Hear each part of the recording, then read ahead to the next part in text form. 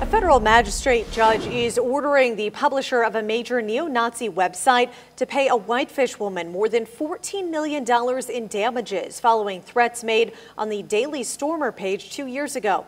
Tanya Gersh filed the federal lawsuit in April of 2017, claiming Andrew Anglin had used his site to launch a, quote, troll storm against her. The online offense came after the Whitefish community became embroiled in a debate over the white supremacist movement. She said her family had received more than 700 threats from Anglin and his followers, threats which have continued ever since.